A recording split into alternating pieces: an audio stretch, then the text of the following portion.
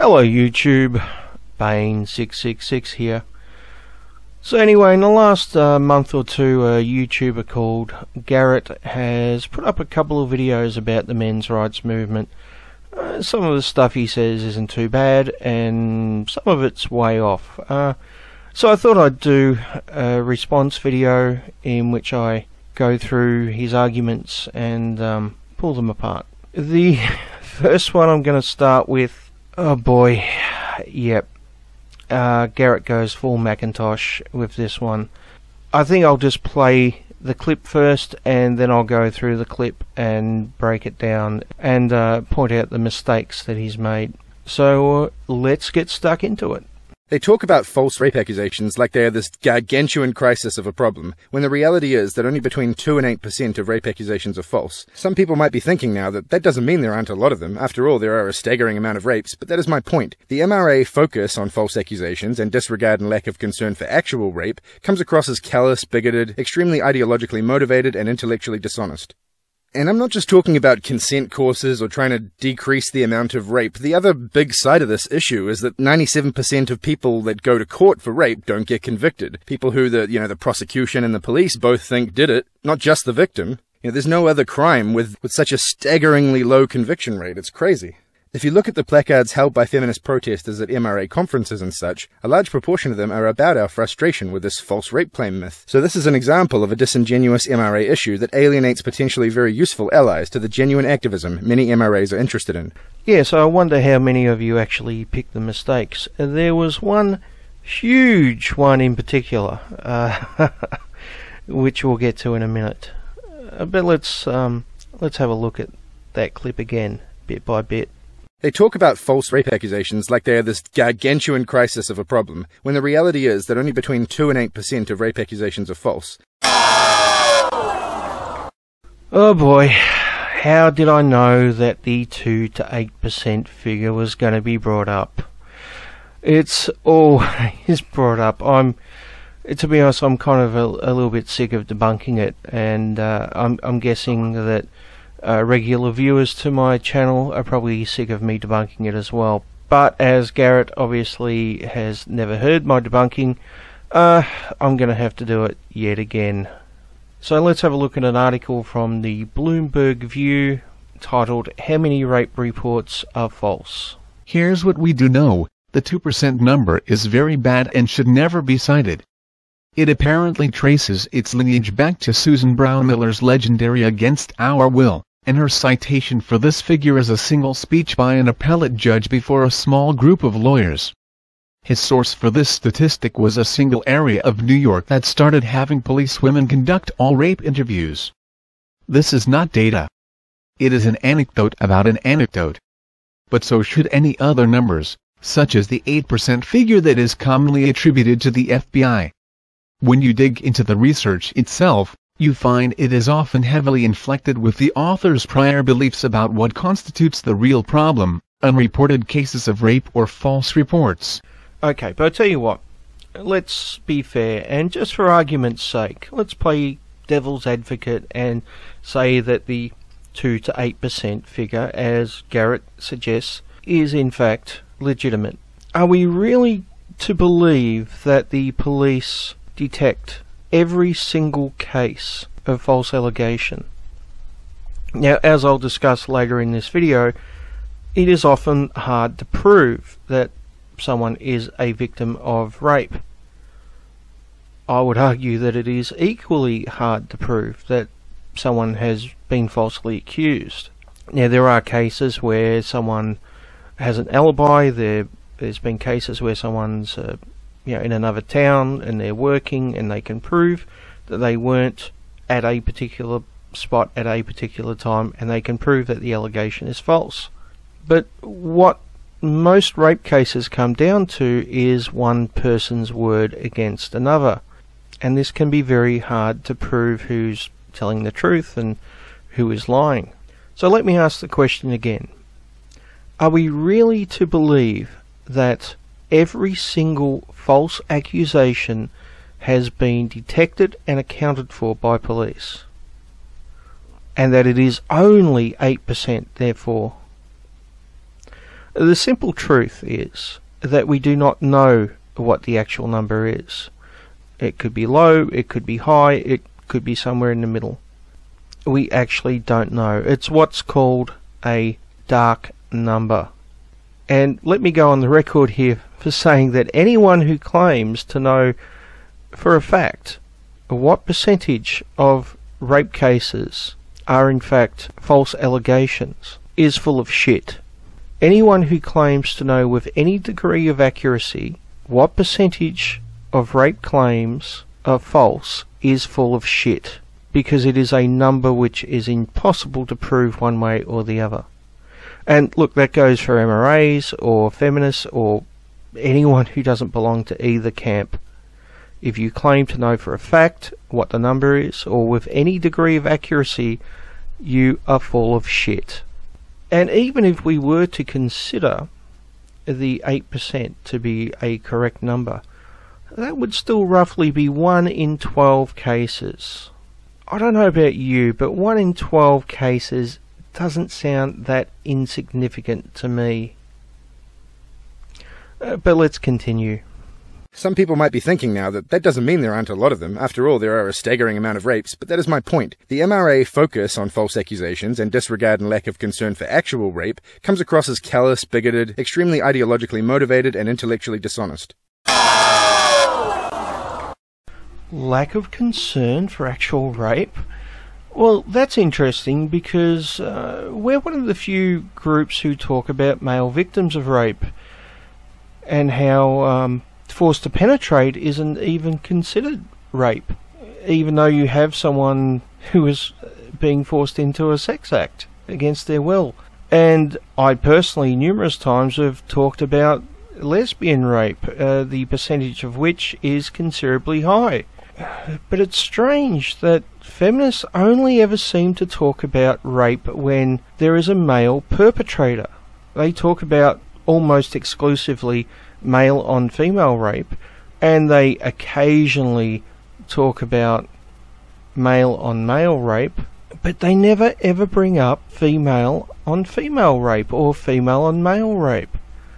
It's almost as if they don't want to talk about female perpetrators.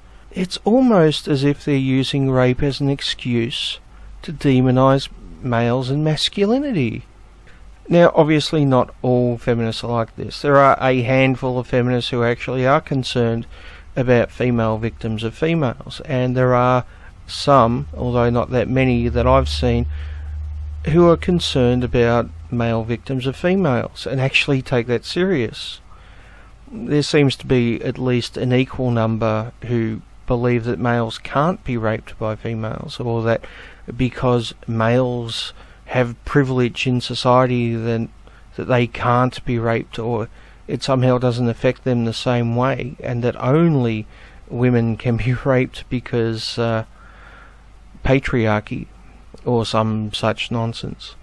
Now, what I would like is a serious discussion about all types of rape and all rape victims, including those in prison, who are often forgotten about or joked about, or we hear, but that's men doing it to men, so therefore it doesn't count. It seems to be a pretty common feminist reply to a lot of male issues for some reason. But why can't we talk about all types of rape and all rape victims? Why is it that feminism has to mainly focus, almost exclusively focus, on a dynamic where males are the aggressors and females are the victims? Why, it's almost like that's what feminism is built upon, that dynamic, isn't it? How strange.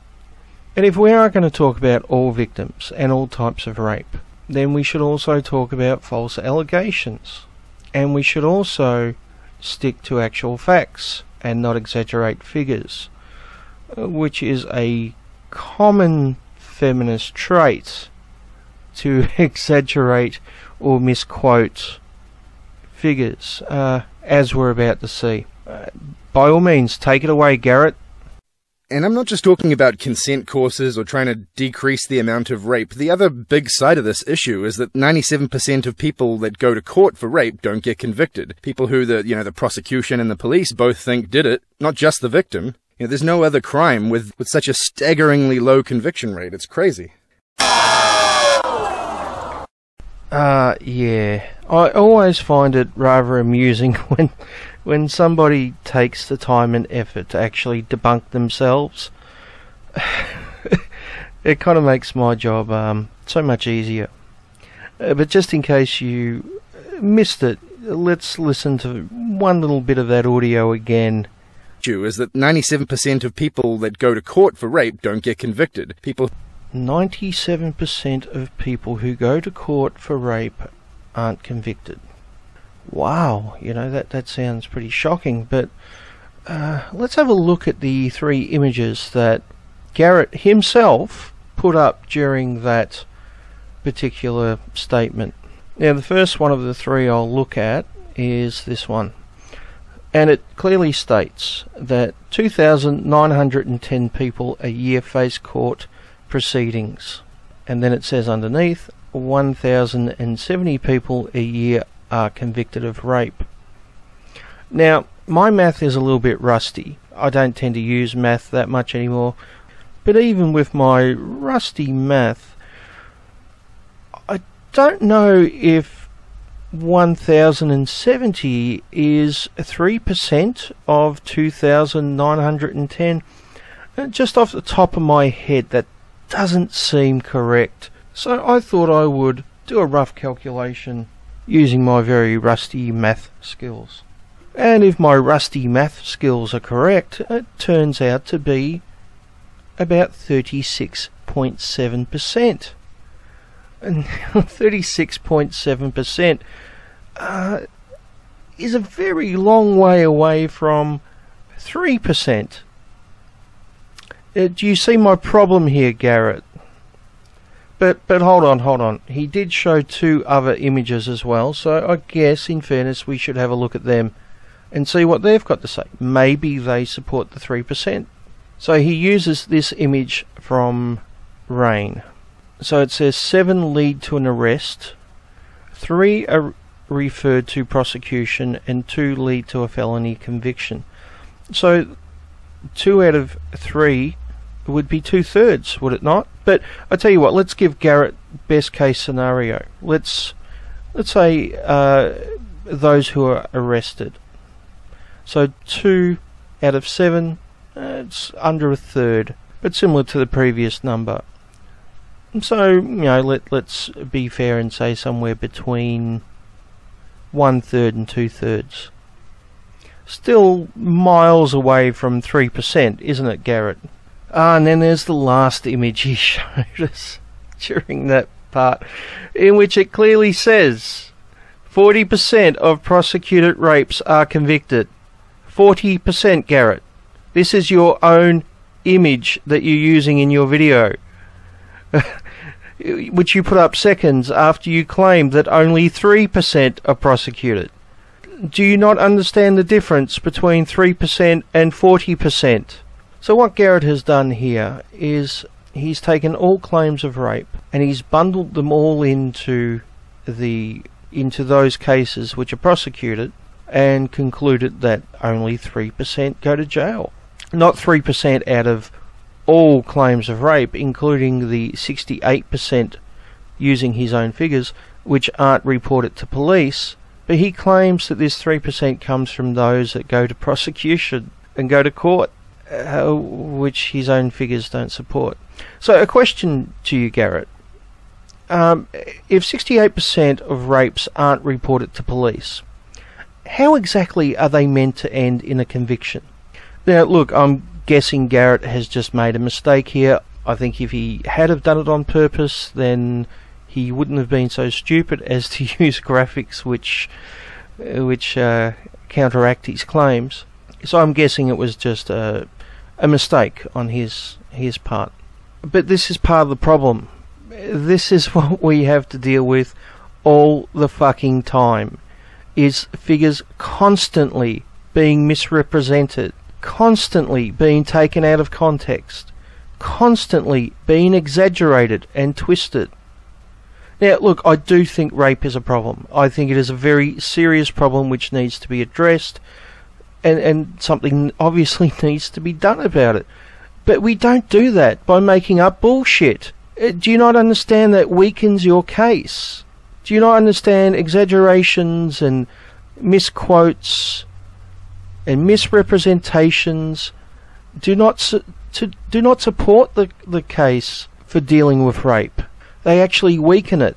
You, Garrett, are part of the problem because of this. Now, if you were the only one to do this, I would just write it off as a slip of the tongue and a mistake. But this is common. This is something we see all the fucking time. Fuck, you guys really need to get your act together and stop misquoting and exaggerating things. You don't deal with actual issues by doing that. But let's have another look at one of these graphics that Garrett puts up. And I'll address his point as if he didn't misquote the figures or have a slip of the tongue or whatever. Let's be totally fair. And the 40% here is similar to the 36.7% figure I figured out. So let's go with 40%. So let's assume that 40% of prosecuted rapes end in a conviction, right? So that means 60% don't. Now, Garrett's big argument is, let's compare that to other crimes, and we find that the number is far less. And there's some examples here. Burglary, for example, which has a number of 70%. Now, it's not really fair to compare these two things because they're very, very different type of crime. If someone breaks into your house, they're likely to have broken a window. Your belongings are likely to be stolen. They might be caught in the act, but even if they're not, there's evidence left of a crime. If the person is caught in possession of your belongings, and you can prove that they're your belongings, then there is evidence of a crime. But what about rape? What evidence is there of rape? Well, unless there are actual witnesses, then the only evidence there is for rape is that sex took place. Now, sex itself is not illegal. Sex is an act which happens all the time. It's probably happening right now in your neighbourhood. And the vast majority of the time, that sex is consensual and legal. The only time it is illegal is when there is not consent. So, proof of sex is not proof of non-consent. And for that matter, it's not proof of consent either. All it proves is that sex took place. Once again, most of the time, when sex takes place, it is perfectly legal. What makes rape different is consent, or lack of. That's what needs to be proven in court. And how do you prove lack of consent? Unless there is videotaped evidence or eyewitnesses, how exactly do you prove that there was not consent? What it comes down to is one person's word against another. One person says there wasn't consent, and the other person says there was consent. So who do you believe? Now, obviously this makes prosecuting rape cases extremely hard. It's not like we live in the world of the X-Men where there's telepaths who can read people's minds, and we all know that lie detectors aren't exactly reliable. So how exactly do you tell who is telling the truth when all you have is one person's word against another? If you look at the placards held by feminist protesters at MRA conferences and such, a large proportion of them are about our frustration with this false rape claim myth. So this is an example of a disingenuous MRA issue that alienates potentially very useful allies to the genuine activism many MRAs are interested in. Now, I have to ask you, Garrett, have you actually listened to why we talk about false rape allegations? Let me tell you one of the reasons why we talk about false allegations so often. I don't know if you're aware of the present situation in universities in America. It's not very good. But I tell you what, instead of me telling you about it, why don't I get a feminist to tell you all about it? Judith Grossman, a mother, a feminist, aghast. unsubstantiated accusations against my son by a former girlfriend landed him before a nightmarish college tribunal. I am a feminist. I have marched at the barricades, subscribed to Ms. Magazine, and knocked on many a door in support of progressive candidates committed to women's rights. Until a month ago, I would have expressed unqualified support for Title IX and for the Violence Against Women Act. But that was before my son, a senior at a small liberal arts college in New England, was charged, by an ex-girlfriend, with alleged acts of non-consensual sex that supposedly occurred during the course of their relationship a few years earlier. What followed was a nightmare, a fall through Alice's looking glass into a world that I could not possibly have believed existed, least of all behind the ivy-covered walls thought to protect an ostensible dedication to enlightenment and intellectual betterment. It began with a text of desperation. "Call me. Urgent. Now." That was how my son informed me that not only had charges been brought against him but that he was ordered to appear to answer these allegations in a matter of days. There was no preliminary inquiry on the part of anyone at the school into these accusations about behavior alleged to have taken place a few years earlier, no consideration of the possibility that jealousy or revenge might be motivating a spurned young ex-lover to lash out. Worst of all, my son would not be afforded a presumption of innocence. In fact, Title IX, that so-called guarantor of equality between the sexes on college campuses, and as applied by a recent directive from the Department of Education's Office for Civil Rights, has obliterated the presumption of innocence that is so foundational to our traditions of justice. On today's college campuses, neither, beyond a reasonable doubt, nor even the lesser, by clear and convincing evidence standard of proof is required to establish guilt of sexual misconduct. These safeguards of due process have, by order of the federal government, been replaced by what is known as a preponderance of the evidence. What this means, in plain English, is that all my son's accuser needed to establish before a campus tribunal is that the allegations were more likely than not to have occurred by a margin of proof that can be as slim as 50.1% to 49.9%. How does this campus tribunal proceed to evaluate the accusations? Upon what evidence is it able to make a judgment? The frightening answer is that like the proverbial 800-pound gorilla, the tribunal does pretty much whatever it wants, showing scant regard for fundamental fairness, due process of law, and the well-established rules and procedures that have evolved under the Constitution for citizens' protection. Who knew that American college students are required to surrender the Bill of Rights at the campus gates? My son was given written notice of the charges against him, in the form of a letter from the campus Title IX officer. But instead of affording him the right to be fully informed, the separately listed allegations were a barrage of vague statements, rendering any defense virtually impossible. The letter lacked even the most basic information about the acts alleged to have happened years before. Nor were the allegations supported by any evidence other than the word of the ex-girlfriend. The hearing itself was a 2-hour ordeal of unabated grilling by the school's committee, during which, my son later reported, he was expressly denied his request to be represented by counsel or even to have an attorney outside the door of the room. The questioning, he said, ran far afield even from the vaguely stated allegations contained in the so-called notice.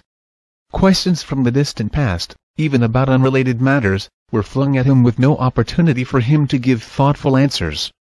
The many pages of written documentation that my son had put together, which were directly on point about his relationship with his accuser during the time period of his alleged wrongful conduct, were dismissed as somehow not relevant. What was relevant, however, according to the committee, was the unsworn testimony of witnesses deemed to have observable knowledge about the long-ago relationship between my son and his accuser. That the recollections of these young people made under intense peer pressure and with none of the safeguards consistent with fundamental fairness, were relevant, while records of the accuser's email and social media postings were not, made a mockery of the very term. While my son was instructed by the committee not to discuss this matter with any potential witnesses, these witnesses against him were not identified to him, nor was he allowed to confront or question either them or his accuser. Thankfully, I happened to be an attorney and had the resources to provide the necessary professional assistance to my son. The charges against him were ultimately dismissed, but not before he and our family had to suffer through this ordeal. I am of course relieved and most grateful for this outcome. Yet I am also keenly aware not only of how easily this all could have gone the other way, with life-altering consequences, but how all too often it does. Across the country and with increasing frequency, innocent victims of impossible to substantiate charges are afforded scant rights to fundamental fairness and find themselves entrapped in a widening web of this latest surge in political correctness. Few have a lawyer for a mother, and many may not know about the Foundation for Individual Rights in Education, which assisted me in my research.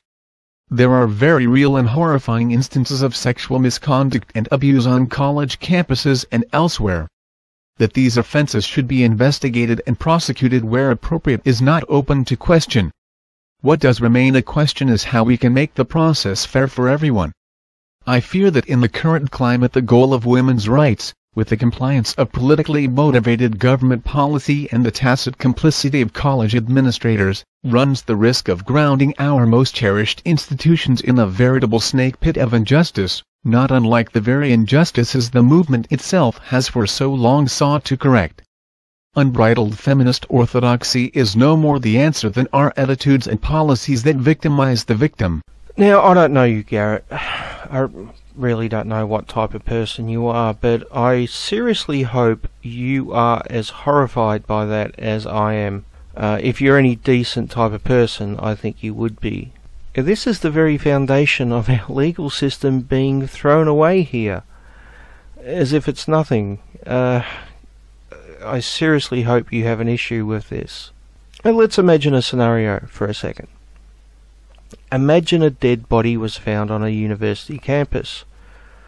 Now, what would happen is someone would call the police, they would turn up, they would cordon off the area, specialists would come in and collect evidence. It might be DNA, might be a weapon. These specialists have years of experience and training. Then the police in charge of the investigation might interview people, might go through the evidence with a fine-tooth comb, check alibis, and eventually come up with a list of suspects. This might take weeks, it could take months. Eventually, with any luck, it would end in a court case, and the suspect would go to court with a lawyer. He or she would have legal representation, and it would take the evidence to convict that person, not just someone's word. Now imagine universities did it a different way. They just decided one day that why go through all that trouble with the police and all the other stuff. If they found a dead body on campus, why not just get, I don't know, someone from the chemistry lab and maybe a professor from gender studies and, I don't know, maybe the dean, possibly the janitor, who knows. And we'll put them in a panel and we'll just let them decide who they find guilty based on, I don't know, their feelings. Maybe they might have asked someone some questions or something. Would you think that would be a better way to do justice? I think just about everyone would agree that that would be fucking crazy. Yet that's how universities are treating rape. Instead of getting experts with training and years of experience to investigate it, instead of having a court case where they can look at all the evidence and people can have legal representation, instead of going to all that trouble, why not just get some faculty together and we'll let them decide. And of course, if the rapist is guilty, all he gets is kicked out of the university, which is hardly a proper sentence, is it? On the other hand, if he's innocent, well, he hasn't really had a fair trial, has he? And when it comes down to just someone's word, and there's no consequence for lying, actually there's no real opportunity to determine if someone's lying, is there? But even if you did, there's no real consequences. You kind of open the floodgates for people to do this type of thing, out of revenge, or if they've got emotional issues, or... But you know what, Garrett? this actually gets a lot worse. Far, far worse. Recently, the men's rights crowd over at Reddit did some awesome online activism. Occidental College in Los Angeles, California set up an online sexual violence anonymous reporting form. And just like the name suggests, it's an anonymous online form where anyone can report anyone else of sexual violence. Now, this flies in the face of the right for one to face their accuser. However, proponents of the form say that that's not the case, as no one named on the form will be subject to any actual discipline. Instead, if a perpetrator is named, a member of the Dean of Students' office will meet with that person to share that the person was named in an anonymous report, review the sexual misconduct policy, and inform the person that if the allegations are true, the behavior needs to cease immediately. That sounds like a blacklist to me, and it sounded like a blacklist to the guys over at Our Men's Rights. So they decided to flood the system with anonymous accusations of their own, thereby demonstrating just how easy it is to lie about someone when you don't have to provide your own identity. Many feminists, including David Futrell, were outraged that anyone would do anything so dreadful. Maybe they decided these guys were worse than two Hitlers because that's what always happens when MRAs pull off any kind of effective activism. Or maybe it's because Lauren Carella, the college's Title IX coordinator, was recently accused publicly of meeting with two students and one faculty member after they used the form. And this was the perfect way to distract from that. I don't know, maybe it's one of those two, I don't know. Well, isn't that fantastic? I'm sure that won't be abused in any way whatsoever. I'm sure there's no one out there who would maybe leave someone's name to get revenge or as a joke or who knows. I'm sure that would never, ever, ever happen. I mean, why would that happen when there's absolutely no consequences? But tell you what, let's look at this logically. Firstly, if what the form says is true, that they're just called into the office and have a bit of a talking to, that's hardly an appropriate response to someone who is actually a rapist, is it? Of course, the other possibility is that, as Nick suggests, they go on a blacklist. And in this case, I really wouldn't want to be an innocent man accused on one of those blacklists. I mean, how exactly would you prove your innocence? You don't even know who accused you. And you have no opportunity to prove your innocence. Not that you should have to prove your innocence. They should actually have to prove you guilty. But, you know, who gives a shit about the cornerstone of our legal system, right? And what exactly is the point of an anonymous accusation? I mean, an actual guilty rapist would actually know who he's raped, wouldn't he? So the protection of the identity of the accuser is, how exactly is that going to help? But of course, if you're an innocent man, you would have no fucking clue who has accused you. I mean, you might have an idea, it might be an ex or someone you've pissed off or something. I mean, who knows? Now, Garrett, I don't know if you're familiar with Sage Gerard. He's an MRA who recently graduated university. While at university, he tried to start a men's rights group, an equality group which was non-feminist. Not anti-feminist, but non-feminist. And he received nothing but accusations and hassles and threats and all kinds of stuff. A lot of them actually coming from staff. To my knowledge, he was never actually accused of rape, but I imagine if this form was live at that university, there would have been a lot of accusations as a silencing technique, just to make him shut up and go away. So this was actually a recent development. Over like past 2014, during 2014, I've been like the subject of like 4 police reports from just various the usual crowd for my own activism, but accused of basically having genocidal ideations and other bullshit. But some other professor on Kennesaw State University just in the last month accused me of plagiarizing my last major assignment. So what I ended up having to do was get into one last big fight in order to survive this campus, because if I didn't get past this issue, I would never be able to graduate. So it turns out there's this one professor on Kennesaw State named Becky Rutherford. And Rutherford is this really, really angry interim dean of the Honors College on campus.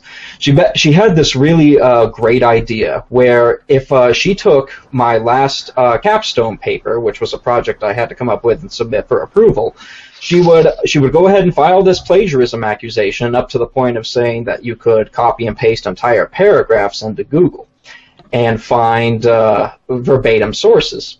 You could not, but she did it anyway. And interestingly enough, she would never actually cite the specific passages that were evidence of this, but there was whole other investigation that fired up as a result of this. And she would not talk to me again under this pretense that I would be harassing her if I did. And given the way that attorneys on campus handled the previous professors of that nature, I just knew that I had to pretty much sit there and wait it out. And thankfully, I survived. The accusation fell flat again, and I think it's just a good idea to basically drink myself half to death to celebrate. They never give up, do they? Never. Always something. You see, the thing I don't get is you got this. I'm one of the fucking lucky ones. That's the thing. I'm one of the fucking lucky ones. You've got students who lose their entire futures, right? Because they end up getting accused of something, and that's it. That's the end of their lives. They get either expelled or put in jail or worse. But I'm fucking graduating. What you got to realize, Garrett, is that accusations can be used as a weapon. Now, I'm not saying all accusations are like this, but when you have a system which allows people to make accusations without consequences, if those accusations turn out to be false, then you invite people to abuse that system. It really is that simple. So, yeah, an anonymous reporting system where people don't even have to put their name to an allegation, which has absolutely no consequences regarding a false allegation, is inviting people to abuse the system. It is inviting people to use it to get revenge. It is inviting people to use it to silence people they don't like, and it really isn't in any way going to help actual rape victims. But all this bullshit actually gets even worse. From the Harvard Law Review. Trading the megaphone for the gavel in Title IX enforcement.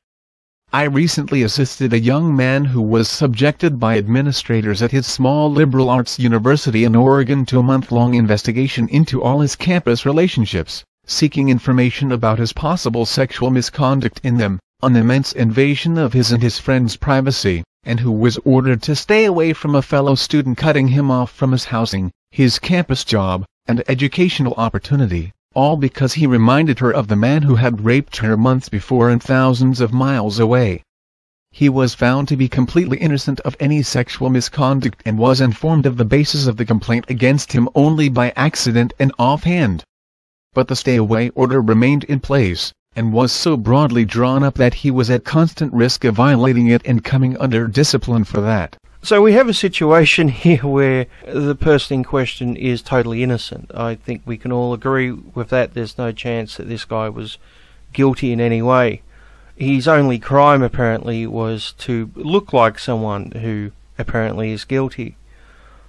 And that's enough for not only him to be investigated as a possible rapist and to have his life turned upside down, but to have restrictions placed on him, which will affect his living and education standards. What a fantastic system that is.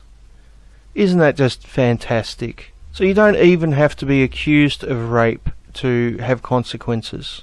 I mean, this shit is just fucking crazy. I seriously hope you agree with me on this, Garrett. But you know what? It actually gets even worse than this. Believe it or not, there is an even worse case than this one. Man receives sex act while blacked out, gets accused of sexual assault. An Amherst College student blacked out, accompanied a fellow student back to her dorm room after drinking in February 2012. While he was blacked out, she performed oral sex on him. Nearly 2 years later, she would accuse him of sexual assault. And under Amherst's guilty until proven innocent, and even then, as we'll see, still guilty hearing standards, the accused student was expelled. The accused student choosing the pseudonym John Doe is suing the college for denying him due process. His lawyer had discovered text messages that proved the accused student did not initiate the encounter and in no way sexually assaulted the accuser. Despite this evidence, the college refused to reopen Doe's case. Casey Johnson, co-author of the book about the Duke lacrosse rape hoax, obtained Doe's lawsuit as well as transcripts from the hearing that found him guilty. Johnson first describes Amherst's Kafkaesque sexual assault rules, which stated goal is to empower victims during hearings rather than determine the truth. Johnson notes that the school has adopted the yes means yes definition of consent, meaning someone has to ask before performing any sexual act on another person and receive an affirmative response. But the standard provides no way for accused students to prove they obtained such consent. For that matter, given that the sexual act was performed on the accused student, was there any evidence he provided affirmative consent? The school also requires drunk students engaging in sexual activity to be aware of the other person's level of intoxication, and warns students that an individual may experience a blackout state in which he/they appear to be giving consent, but do not actually have conscious awareness or the ability to consent. Johnson asks how an accused student is supposed to have been aware of another's intoxication or known they were in a blackout state, as Amherst doesn't provide an explanation. The entire adjudication process at Amherst, revised after another student claimed the school mistreated her sexual assault accusation, was designed to find guilt, Johnson wrote. An accused student may hire an attorney, but that attorney cannot say anything during the hearing. An accused student may receive a campus advisor who is not an advocate for the student. Meanwhile, the accuser's advisor is absolutely their advocate. For Doe, his advisor was an administrator who lacked tenure and was trained in social justice education.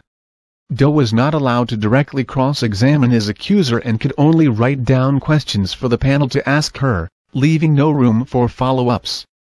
The hearing panel, meanwhile, was made up of student life officials and another administrators trained in social justice education, none of whom had tenure. The investigator of the sexual assault claim lacked the subpoena power to actually investigate. Had the investigator been able to properly investigate, they would have uncovered the text messages that proved there was no assault. This is one of the few cases where we have an actually good idea of what happened the night in question. Doe accompanied the accuser, who was Doe's girlfriend's roommate, to her dorm room. The accuser performed oral sex on a blacked-out Doe. Johnson notes that even the Amherst hearing found Doe's account of being blacked out credible. Doe leaves. The accuser then texted two people, first, a male student she had a crush on, whom she invited over after a heavily flirtatious exchange earlier in the evening. Then, a female friend. The accuser said during her hearing that she only texted one friend to help her handle the assault as she felt very alone and confused. But her texts with her female friend give no indication of an assault. Rather, the accuser texted her friend, "Oh my god, I just did something so fucking stupid." She then proceeded to fret that she had done something wrong and her roommate would never talk to her again, because, "It's pretty obvious I wasn't an innocent bystander." She also complained that the other man, who had come over after the alleged assault, had taken until 5 in the morning to finally have sex with her. The accuser found herself friendless after the encounter, when her roommate discovered what she had done. Between the encounter with Doe and the accusation nearly 2 years later, the accuser developed new friends. And as it happens, these new friends were all victims' advocates. When Doe discovered the text messages, he presented the findings to Amherst. The school refused to reopen his case. Casey Johnson sums up the case perfectly. Once again, this is a case in which an accuser, to put it charitably, misrepresented written evidence vital to her credibility, and this same material, her words, showed if anything that she initiated sexual contact against a student who even Amherst's panel described as blacked out, Johnson wrote. And yet, according to Amherst, the accuser is a sexual assault survivor. The case also shows how a male student can be accused of sexual assault even if the evidence suggests he might have been the one assaulted. Wow, that poor girl, being forced to perform sex on someone who's passed out. Yeah, and then she does what we know all rape victims do. She goes and finds another guy to sleep with. That's the first thing rape victims do, don't they? After they've been traumatized during a rape, is they go out and try to get laid. Yeah, maybe not. Maybe not. Maybe she's got no credibility at all. Maybe she's an actual fucking rapist, and maybe instead of sending just men to consent classes, maybe more women should go as well. What do you think? What do you think, Garrett? Would that be a good idea? But I have to ask you a question, Garrett. Where are the hordes of feminists who are sticking up for this rape victim? I'm not talking about her. I'm talking about the male rape victim. Not that what happened to him is legally rape, but let's face it, it should be. So where are the hordes of feminists sticking up for this guy? Where are the hordes of feminists defending him as a rape victim? I don't see any. I don't recall hearing anyone on the feminist side sticking up for this guy or giving a shit about his rights, either as someone who's been falsely accused or as a rape victim. Do you not get now, Garrett, why we are concerned about this? Do you not understand why we find this a fucking problem? And it's not limited to just these cases that I've presented here today. There are presently hundreds of lawsuits across America with cases like this. And obviously not every one of these cases ends in a lawsuit. So you might ask, how exactly did we get to this position? How exactly did we arrive here where this lunacy is happening? You know what, that's a very good question. This might be part of the answer. Classrooms, courts, or neither? Students, administrators, and lawyers argue over whether and how colleges should adjudicate campus assault cases at U of Virginia Conference on Sexual Misconduct.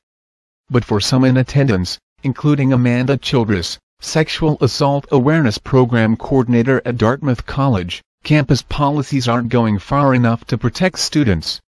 Why could we not expel a student based on an allegation? Childress asked at the panel, before noting that while 2 to 8% of accusations are unfounded but not necessarily intentionally false, 90 to 95% are unreported, committed by repeat offenders, and intentional. It seems to me that we value fair and equitable processes more than we value the safety of our students. And higher education is not a right. Safety is a right. Higher education is a privilege. If we know that a person is reasonably a threat to our community, Childress said, why are we not removing them and protecting the safety of our students? Yeah, I mean, what a great point. Why would due process matter? Why would legal rights be important, right? Little things like that.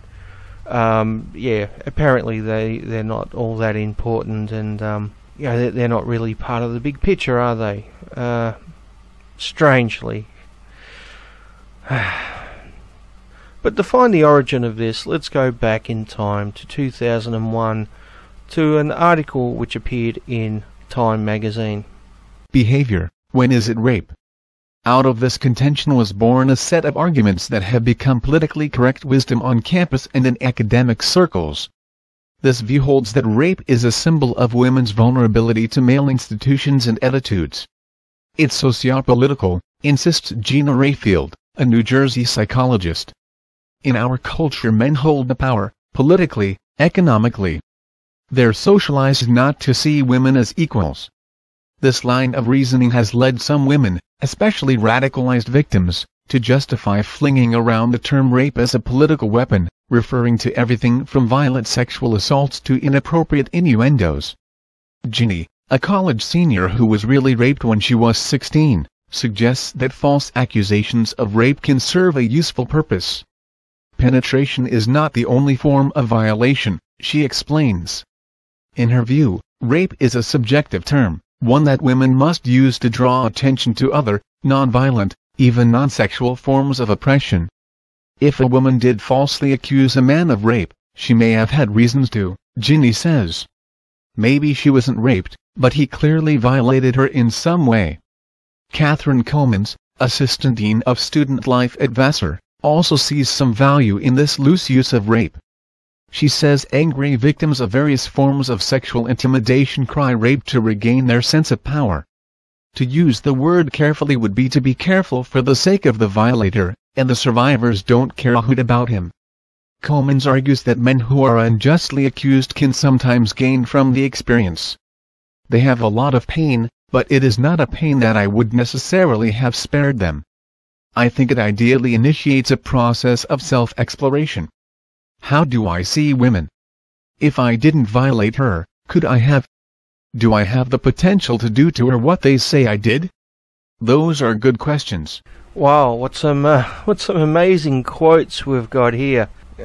Gina Ryfield, fantastic. So this is the typical feminist talking point where all men are oppressive monsters who see women as lesser beings, as being unequal to them, and just want to dominate them, and all this other fucking bullshit, which is what we often get with feminism, as opposed to actually talking about equality. So many feminists seem to be so obsessed with the stereotype of the evil, dominating male that they seem to forget about the equality part quite often. But then we have the quotes from the student. If a woman did falsely accuse a man of rape, she may have had a reason to. Maybe she wasn't raped, but he clearly violated her in some way. Wow, isn't that interesting? So, he obviously deserved the false rape allegation. Even if it's not true, he must have done something to upset her, so, he must have deserved it. Maybe he broke up with her and broke her heart, and according to this student, she would be perfectly justified in making a false allegation, because, well, that would be a violation, wouldn't it? And she even describes rape as non-sexual forms of oppression. So rape doesn't have to be sex now. That's interesting. But the real goldmine comes from Catherine Comans, assistant dean, no less. We're not talking about some airhead student or someone on Tumblr or something like this. This is an assistant dean. And she actually says that men who are falsely accused can sometimes gain from the experience. They have a lot of pain, but it is not a pain that I would necessarily have spared them. Wow, isn't that fantastic? So, it's actually good for men to go through that type of pain. Fantastic. That's the type of person that I would want as assistant dean. Clearly she is looking out for the rights of all students, including those male ones. And she just wants to, broaden their experience of pain.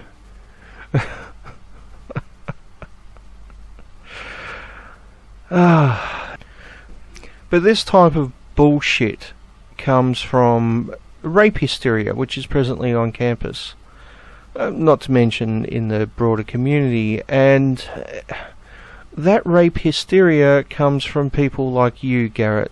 You see, Garrett, false claims like you made earlier in this video, the 97% one, it's claims like that which promote this type of bullshit, which promote the taking away of due process, which promote the violation of people's human rights to a fair trial. It's basically fear-mongering. That's what it is. And that's why we have a problem with it. Now, that's not to say that rape isn't a problem. Of course it is a problem, and it is a problem we need to deal with. but hysteria has never, in the history of mankind, been a positive way to deal with a fucking issue. And violating a student's basic rights, basic legal rights, is no fucking way to deal with an issue. You are not making things better, you are making things worse. But you know, the really strange thing about all this stuff happening on campus is there are actually a lot of feminists out there who are actively promoting rape on campus. On campuses right across America, there are feminists who are willingly promoting rape. You may think this is a very strange claim to make, but it is actually true. I should specify, though, they are actually promoting a type of rape. Let's have a look. Brooks, a controversial monologue. February is to full swing, and at college campuses across America, the festivities of V-Day are set to begin. Multiple groups across Dartmouth have planned myriad events for V-Week, which will culminate in performances of the Vagina Monologues. Here at Dartmouth, the performances are produced at the behest of students with help from the Center for Women and Gender. However, one particular monologue in the play seems to be at odds with the goals of the students and groups involved in the production. The Little Coochie Snorker That Could is centered on the true story of a woman who, throughout her youth, suffers many traumatic experiences involving her vagina. She is violently raped at the age of 10 and later comes to view her vagina negatively. In the original version of the play, the girl is befriended at the age of 13 by a 24-year-old woman who convinces the girl's mother to allow her daughter to spend the night. Back at her apartment, the woman plies the girl with alcohol, and the girl says, "The alcohol has gone to my head, and I'm loose and ready." The woman proceeds to sexually assault her, performing oral sex on her and making her play with herself. Reflecting on what happened to her, the girl later says, "If it was a rape, it was a good rape." The initial backlash at the sexual assault of a young girl and the idea of a good rape eventually led the author, Eve and Sir, to make some changes in the monologue. The line about a good rape was removed and the girl's age was raised to 16. However, the use of alcohol in the monologue was left intact. Also left intact was the celebratory and justified tone of the assault. The events described in The Coochie Snorker, even the new version, are at odds with V-Day's stated goals of ending violence against women and girls. Often the people most involved in sexual assault education and in providing support for victims are the ones most involved in the production of the play. Too often, these people feel the need to defend the show as a whole, and either ignore the problematic elements of The Coochie Snorker, or outright defend the issues. I'm happy to say that as far as Dartmouth is concerned, those I talk to in CWG and SAAP see the same problems in this monologue, and indeed, mention other aspects of the Vagina Monologues that they found problematic. There will be a Vagina Controversies discussion during V-Week that will address these issues and receptions after the performances to highlight any concerns. However, while CWG and SAAP are receptive to problems with the Vagina Monologues, I found the reaction of some of the students involved to be problematic. In an interview with Dartbeat, the actress performing The Coochie Snorker said of the girl who is raped, when she meets the woman at the end of the monologue and becomes a sexual being willingly, it's the first time that her coochie snorker becomes a beautiful thing. She makes it her own. To view this as a willing sexual experience is to ignore the law and the perpetrator's coercive use of alcohol. Multiple students with whom I spoke have stressed that, although the experience isn't politically correct, the girl is able to define it for herself. However, the problem with the scene isn't political correctness. This isn't the story of an interracial lesbian couple applying for a marriage license in Mississippi. The problem is that the experience meets the legal parameters for sexual assault. Victims of sexual violence can view their assaults in many different ways, and some argue that this monologue reflects a victim's point of view. However, the diversity of victims' experiences is not what is stressed and celebrated in The Coochie Snorker.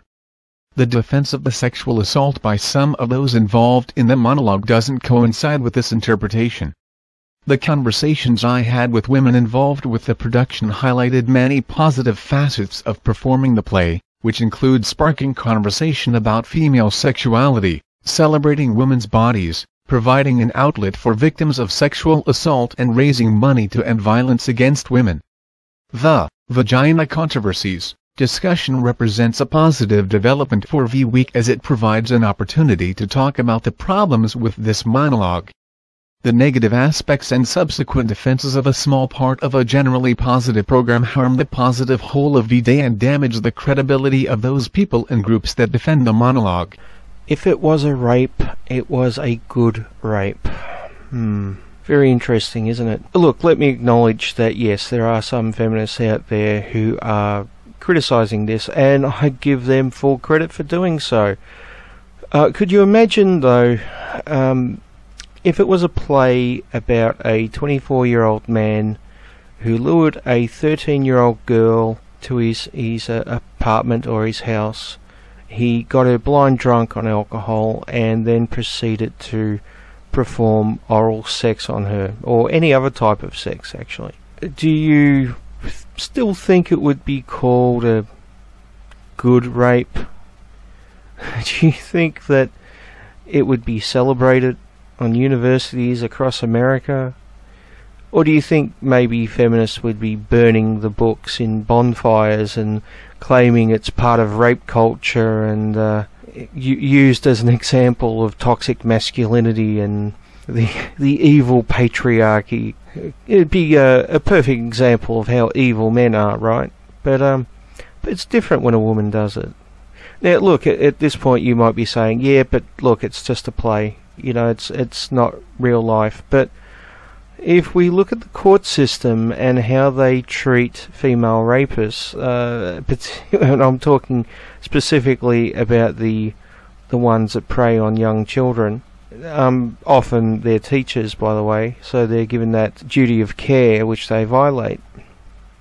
If we look at the way the court systems treat them, they treat them very differently than they would a man in the same situation. That's what we would call a double standard. And it's strange because often when this is brought up, we hear from feminists that, oh yeah, but that's part of patriarchy.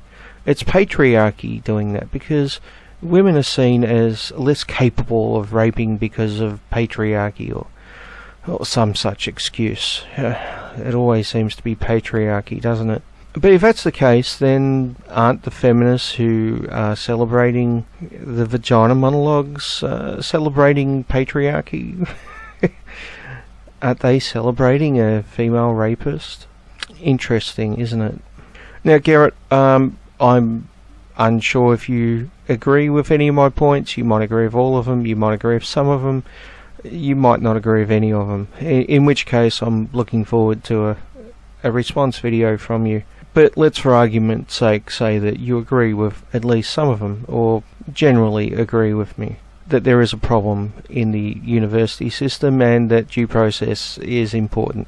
Let's hope you agree with me on that. But let's just assume, for argument's sake, that you do, right? I'm guessing your next argument is going to be something like, but Bane, there are still so many women being raped and the rapists are getting away with it.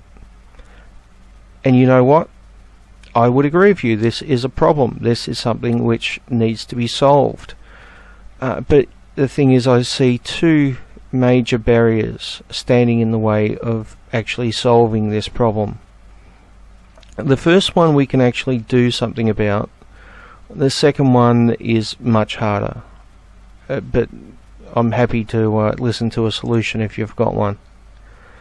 But let's start with the first barrier. The first barrier is twofold. Firstly, if the statistics from RAIN are in fact correct, and I'm a little sus about them because it's a phone survey, so the numbers might actually be higher or lower, or who knows.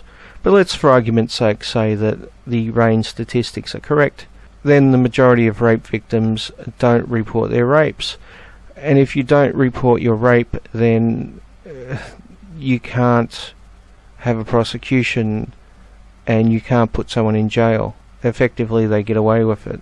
The second part of this is that often rape victims delay reporting their rapes.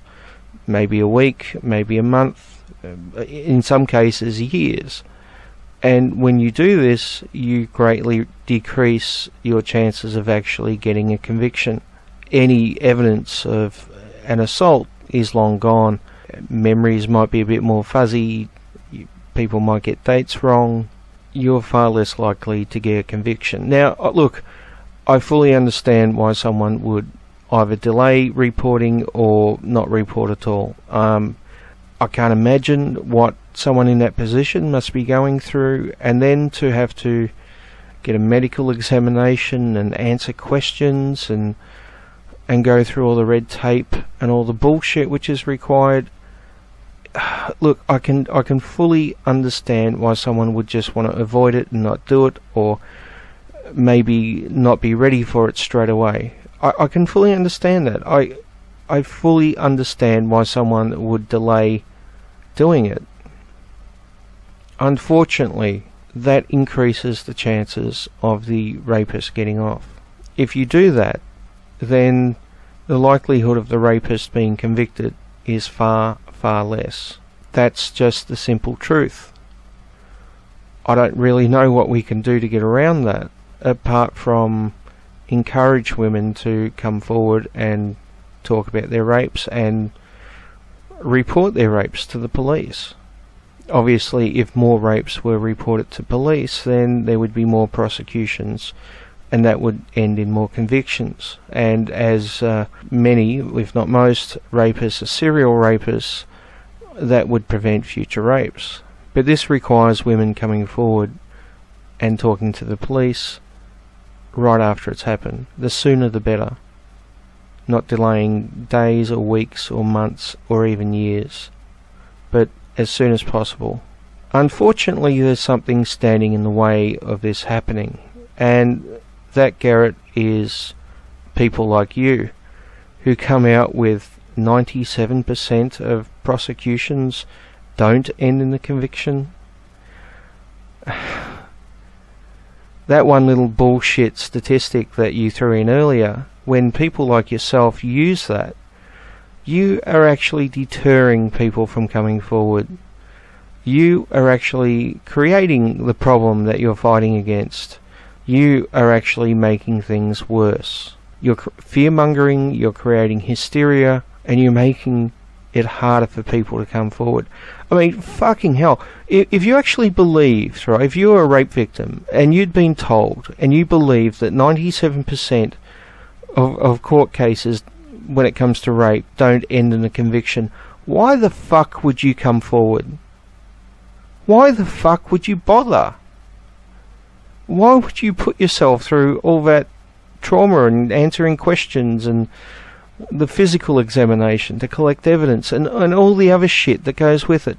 Why would you fucking bother doing that if some guy on the internet or some feminist somewhere or some feminist organisation has told you that 97% of rape cases don't end in a conviction? Fucking hell, Garrett. Do you not see this as an issue? Do you not see this as part of the problem? Why would someone come forward when they're being told such bullshit? Why would they come forward when they've been fear-mongered that way? When they're a victim of fucking hysteria? I'd really like to know. I'd like to know your answer to that.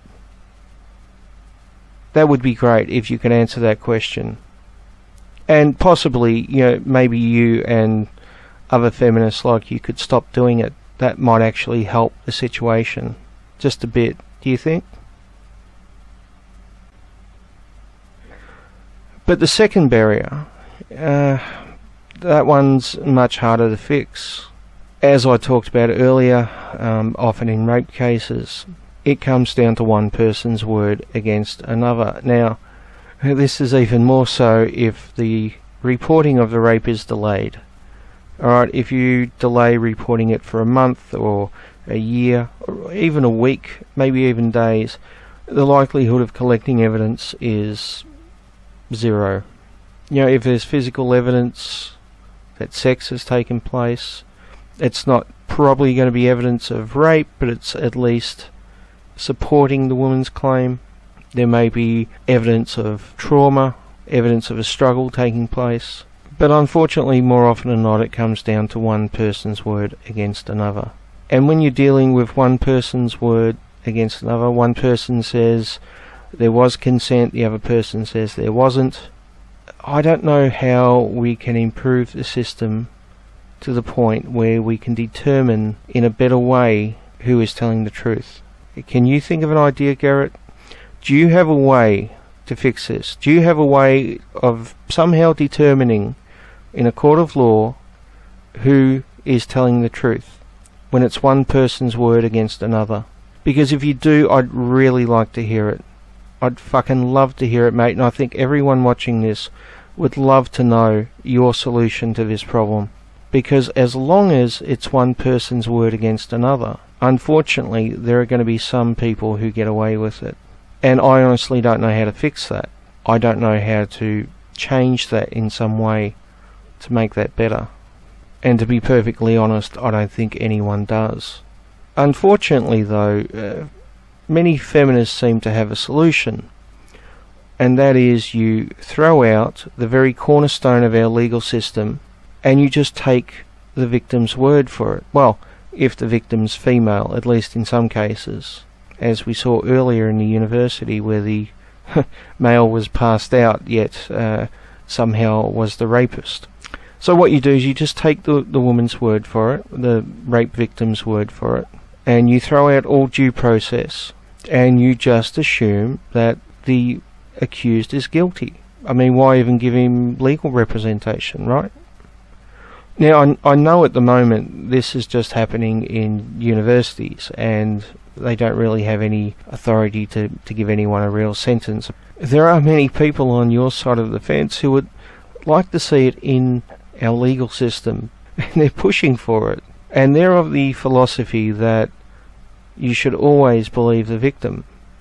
Always. Even when the victim is proven to be lying, that you still believe their original claim and just assume that the person's guilty. 4 men were charged with 5 counts of rape, and police were looking for a 5th man.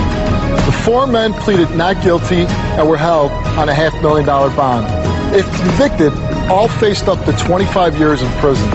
A few days later, she recants her story. The suspects were released and the charges were dropped.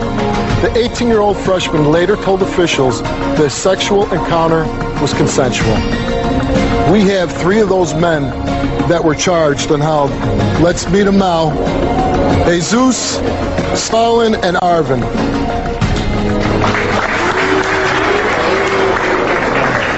Now, falsely accused, right? So it definitely not no bullying matter because this is a very sensitive subject. You know what I'm saying? We came out to support y'all and we getting booed. I really didn't want to come out here, and next thing you know, I have people booing me. But I agree with you. Why is there a particular reason why anybody wants to say why they booed? You come to speak to the mic. I booed for a good reason. I have been sexually assaulted, and I know what it's like. It's not cool. And if you guys are lying about it, that's not right. I know what it's like. It's not cool. Basically, the story was recanted, so... Did you have sex with this young lady? The thing is, to the young lady, I'm Stalin Felipe, by the way. I apologize that you've been assaulted before. That's not all fault, but I do apologize for that matter. But there was a video that proved that the sex was consensual, and she even said herself that it was all a lie. She actually lied because she was called by her boyfriend. So she told him to lie to let her hook, basically.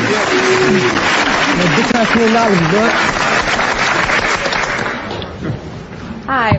All right, so honestly, I'm torn right now, and I don't know whether or not I believe you guys. And apparently this video is what's going to save you. But you said you took it on a phone, so how long did the video last? 40 seconds, 50 seconds? Who's to say that those 2 guys that were having sex with her, 4 more didn't join in? Like how... If it was a lie, we wouldn't be here right now. The girl has recanted the story. The story. She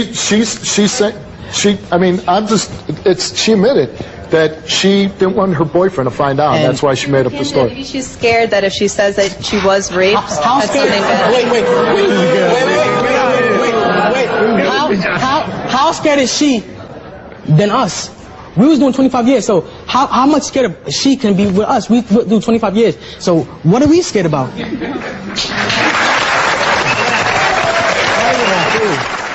This is fucking insanity, and it goes against the very cornerstone of our legal system. This is why we talk out about this shit, Garrett. This is why we talk about false rape claims. Because the cornerstone of our legal system is important.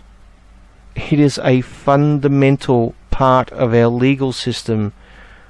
It is a fundamental part of our rights in the West. To have a fair trial, to face our accuser, to have legal representation, and not be convicted just on someone's word without any way of defending yourself. Unfortunately, it's not a perfect system. Sometimes guilty people get away with it, and not just for rape, but for all crimes. That's the cost we pay for having the assumption of innocent until proven guilty. That's the cost we pay for having a system based on evidence before we convict someone. That's the cost we pay for giving people legal representation and a right to defend themselves. It's that fucking simple. Now, if you have a better way of doing it, by all means, please tell me. I look forward to you telling us all, Garrett. By all means, please do. That is, if it's a better way that doesn't take away basic legal rights of the individual. I don't think that's too much to ask, is it, mate?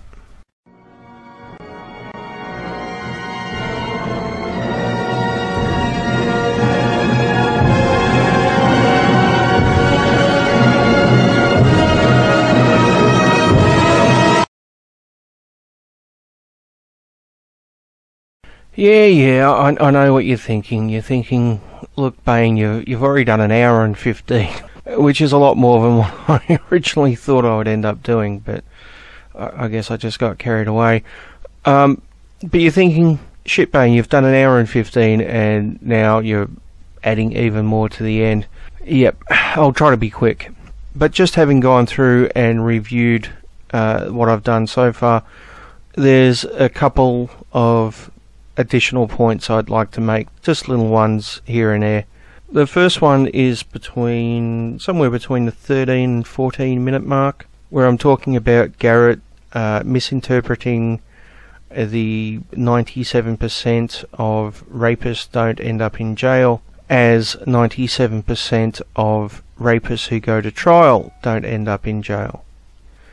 Obviously these two figures are completely different.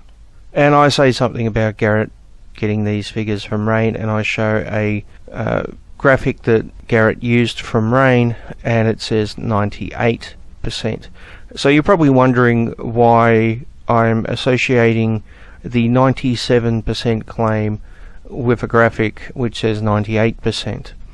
Yes, I did admit earlier that my math skills are a bit rusty, but yes, I do know the difference between 97% and 98%. But if we go back around a year or so, the statistics that Rain were using did include 97%, not 98%. And as far as I know, the 97% figure was around for quite some time. So obviously there's still a lot of people on the internet and a lot of web pages, etc., who used the 97% figure. So I'm guessing that's where Garrett got the 97% figure from, and then through a mistake misinterpreted that statistic. Of course, if I'm wrong about this, Garrett, and you did get that 97% figure from somewhere else, by all means feel free to leave a link below, and I'm more than happy to have a look at it. And of course, if you can prove that 97% of people who go to trial over rape end up walking free, and that proof is legitimate, I'm more than happy to admit I'm wrong. Although I'm pretty fucking confident this is a mistake on your behalf. So let's have another quick look at the other graphic that Garrett used. I actually hunted down the entire graphic so we can have a look at the entire thing and not just the bottom bit that Garrett presented to us. So I never actually had a look at the other side of the graphic. It says over here 7% of reported rapes are convicted. And if we have a look at the comparisons over here, it's compared to 6%, 12% and 27%.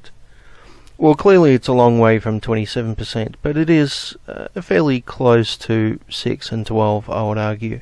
So the percentage of rapes which are reported, which then go on to be convicted, is similar to burglary and theft. I would assume that the higher rate of conviction for violent offences would be because of physical evidence, you know, broken nose or black eyes or whatever. Many of these are also probably public and have numerous witnesses, possibly even video footage, because, you know, let's face it, there's a lot of violence associated with alcohol.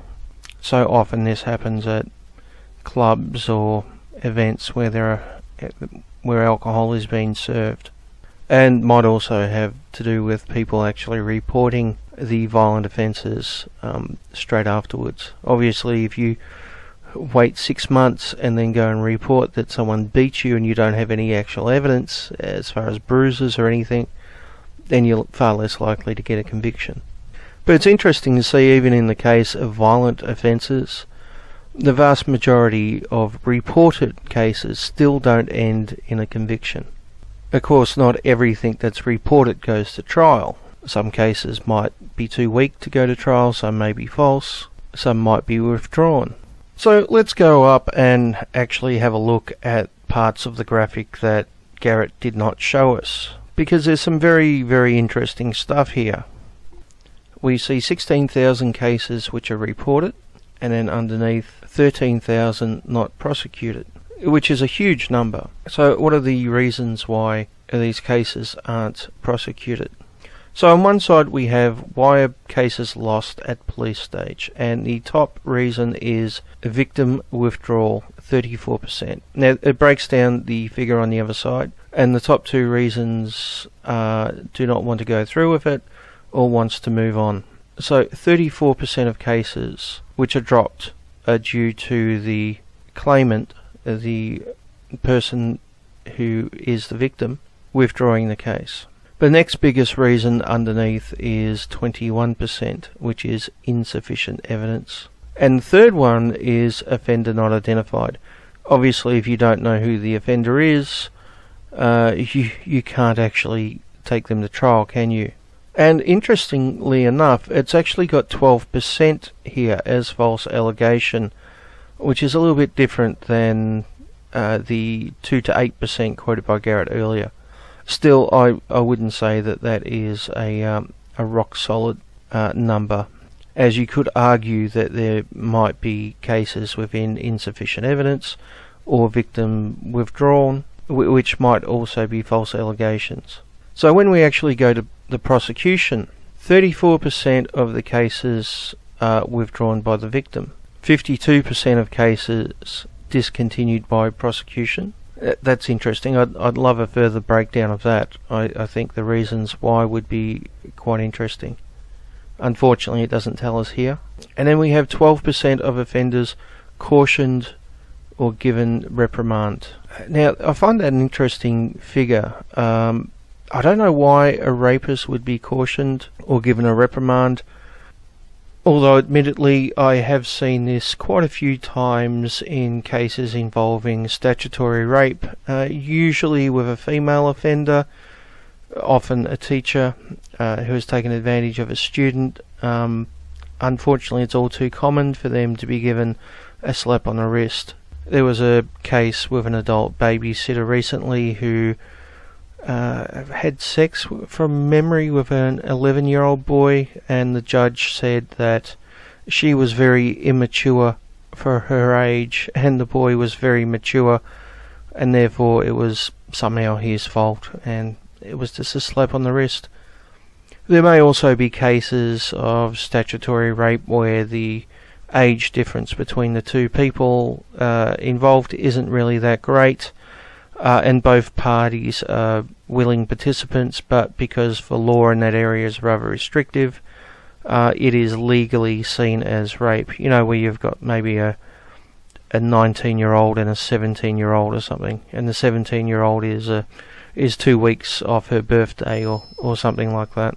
Quite possibly it might also involve alcohol, where one person claims to be intoxicated and the other person was also intoxicated, and it's really hard to tell what actually happened. Once again, I'd like to see a breakdown of that number, because I think it would be quite interesting.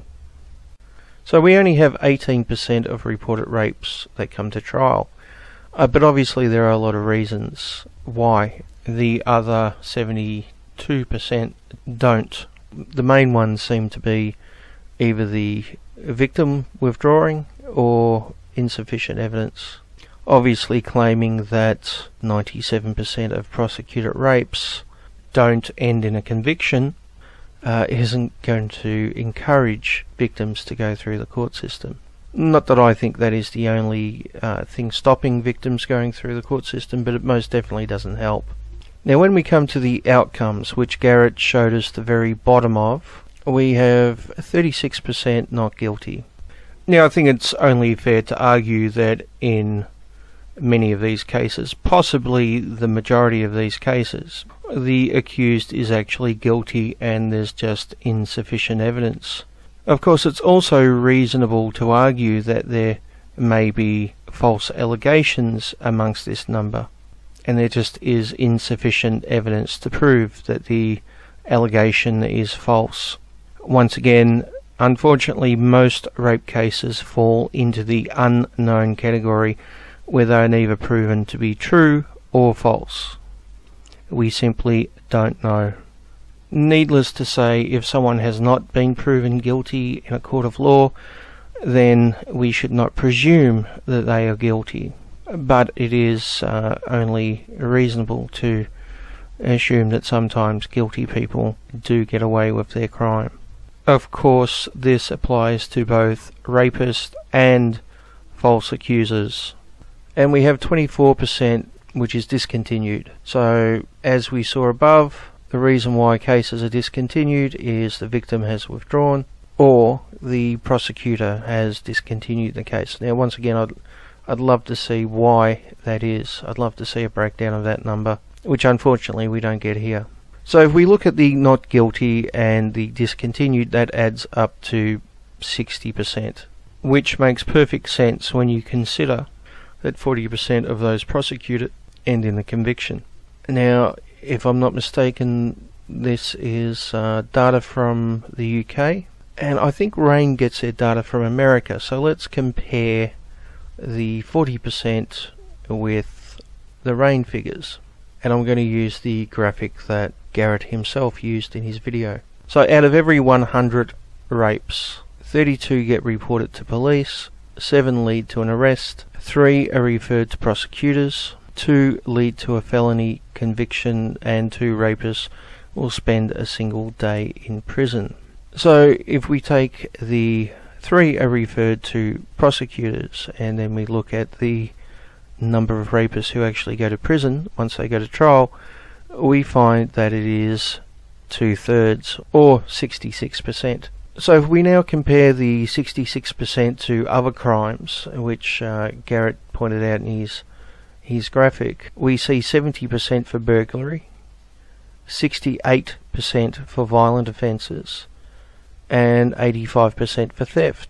So I know I'm comparing American figures to UK figures, but I just find it interesting that going by the RAIN statistics, the percentages aren't that far off compared to other crimes.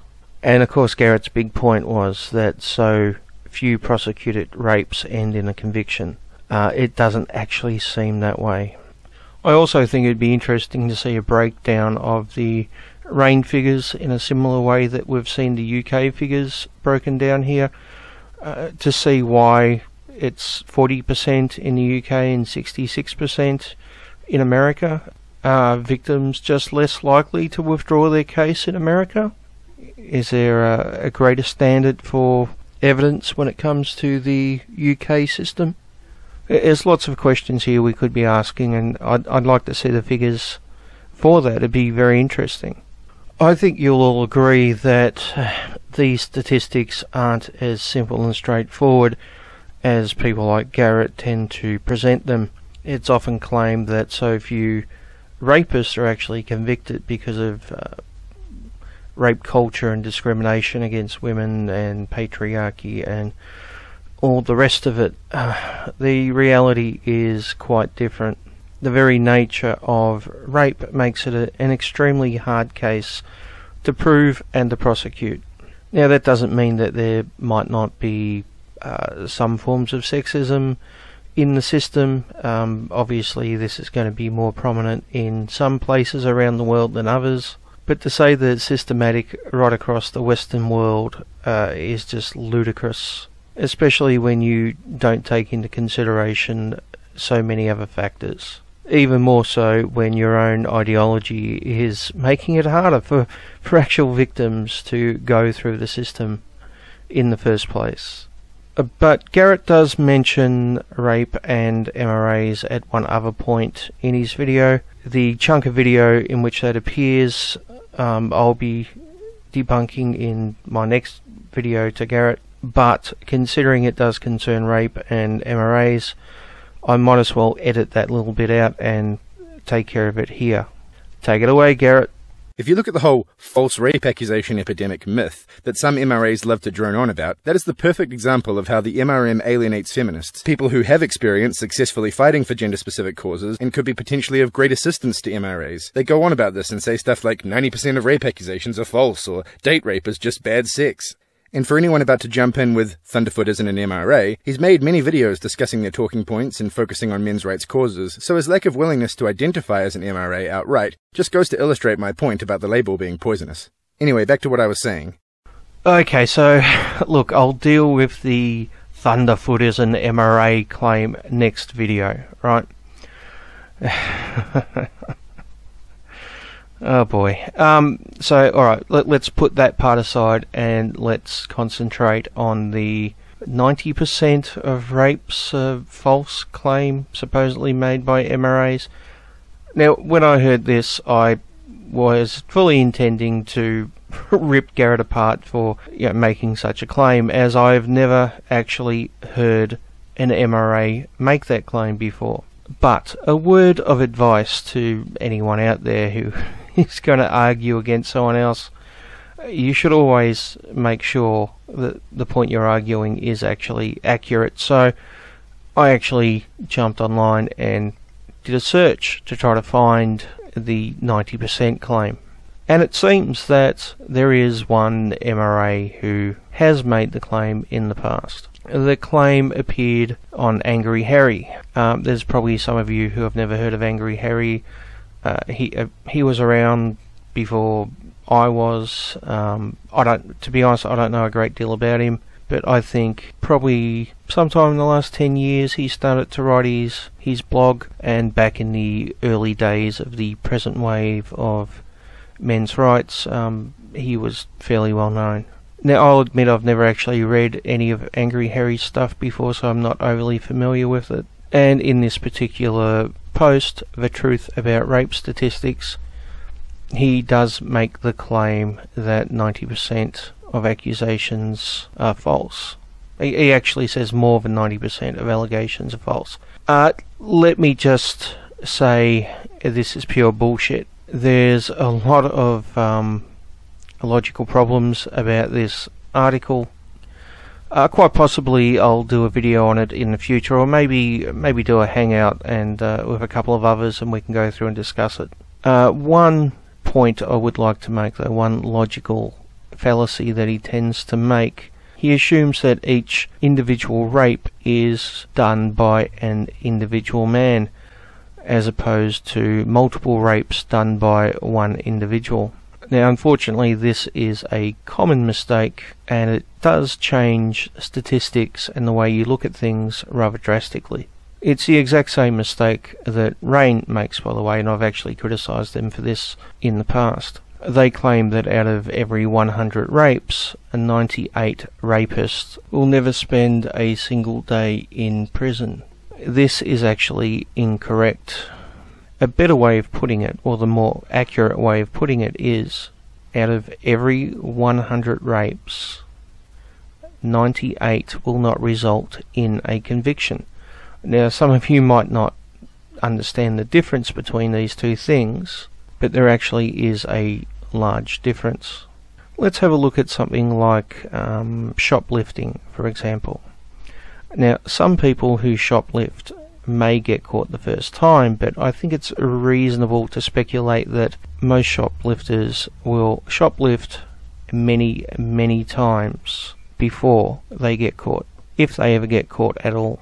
And this is exactly the same for many crimes. There are many crimes where people will commit them multiple times before getting caught, having a trial, being found guilty and sent to jail, if that is the appropriate punishment for the crime. And rape is no different. So if you look at 100 rapes, we are not looking at 100 rapists.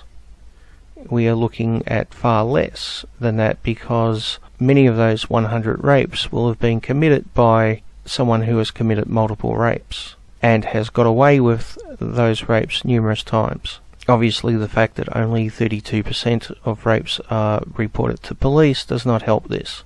And as we saw in the previous set of statistics, even when the rape is reported to police, 13% of offenders are not identified. Now, some of you may think I'm being pedantic, but this actually does dramatically change the way you look at figures. And Angry Harry makes the exact same mistake here, assuming every rape is committed by an individual man as opposed to a serial rapist. But by no means is that the only logic fault in this particular article. And I have no problem saying it's bullshit.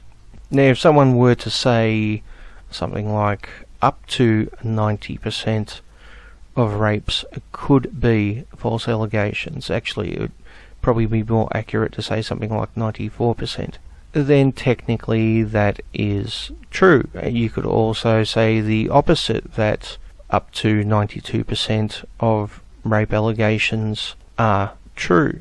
In fact, that's basically what we hear from the feminist side all the time, when they consider that all allegations are in fact true, even if they haven't been proven in a court of law, and even if the complaint's been withdrawn or whatever. They just make the assumption that an accusation equals guilt. My position is very, very clear. If I haven't made it clear already in this video, then in the vast majority of cases we simply do not know one way or the other. And anyone who says 90-something% of cases definitely are false, or 90-something% of cases are definitely true, is full of shit. That includes Garrett, and that includes Angry Harry. Now, there is one other point I'll try to make quickly, and that's in regards to the vagina monologues and the use of alcohol. Now, there's been a lot of discussion in recent years about intoxication and rape. So let me just start by saying that yes, there is clearly a point where someone is far too intoxicated to give consent. I know of 2 cases involving friends. One was when I was 21, this is back in the 90s. I was at a nightclub with some friends and I spotted one of my friends being carried out by, how should I put it, 2 rather rotund females. They were rather large. They were actually carrying him out. His arms were around their shoulders. His head was lolling side to side, and his legs were literally being dragged. And they were heading towards the front door with him. Now, a friend and I stepped in and said, you know, what the fuck's going on here? We took our friend into the bathroom, put his head in the sink and proceeded to splash cold water on his face for the next half an hour, trying to revive him. And it took about that long for him to finally realise where the fuck he was. If we hadn't come along at that point and they had have taken him home. Clearly he was not in a state to give any type of consent. And another case involving a friend, this also happened back in the 90s. He went to a mate's party at his mate's house. He had way too much to drink, and he went and crashed on his friend's bed. And when he woke up sometime later, there was a woman having sex with him. Clearly he wasn't in a state to give consent, not only being that drunk, but also being asleep. Now, my friend was in a relationship at this time, and apparently the woman having sex with him was jealous. She wanted to be with him and thought that would be a good way to break them up. Yeah, you have a crush on someone, you rape them when they're asleep, right? That's a good idea. Of course, society and the law really don't consider these things to be rape when they're involving a man, do they? I mean, forced to penetrate isn't really considered rape, is it? But clearly there is a state, if you have drank too much, where you cannot give consent. And at the other end of the spectrum, clearly people can have alcohol and still be capable of giving consent. If you have a couple of beers or some spirits or whatever, you can still be in control of yourself and fully capable of giving consent. Of course, how much alcohol someone can drink before they're incapable of giving consent changes from person to person. So now that we've talked about the two extremes, let's all admit that there is a grey area in between where it might be hard to tell if someone is too intoxicated or not. Someone may actually be the aggressor, be the one making the moves, and appear to be in control enough to give consent. And of course, the other person may be equally drunk, and finding that line where someone is too drunk to give consent may be difficult in those circumstances. Now, having said all this, there are some feminists out there, and I'm not saying all feminists, let me stress that, but there are some feminists out there who do claim that if a woman has consumed any amount of alcohol, she is incapable of giving any type of consent. So any amount of alcohol would be one beer, right? Of course, this doesn't only infantilize women, saying that, you know, if they consume any amount of alcohol, they're incapable of making any decision. Of course, the same standards are never applied to men. But it's also interesting in the context of the vagina monologues, where the girl in the play is clearly too drunk to give consent, even if she was old enough to give consent, which she wasn't. So I find this incredibly hypocritical that we spend so much time talking about alcohol and consent, yet this play is still performed on universities across America. But it's different when it's a female victimizer, isn't it? Strange that.